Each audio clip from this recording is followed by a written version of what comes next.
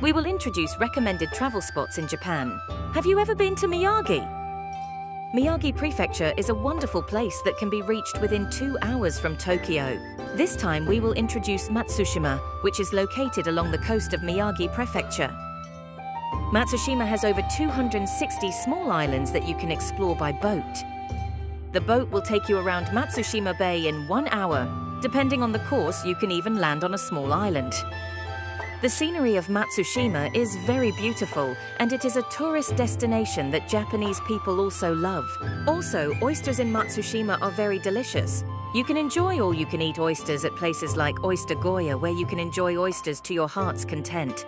We recommend Kakigoya Matsu and Suntory Chaya. You can enjoy not only oysters, but also other seafood.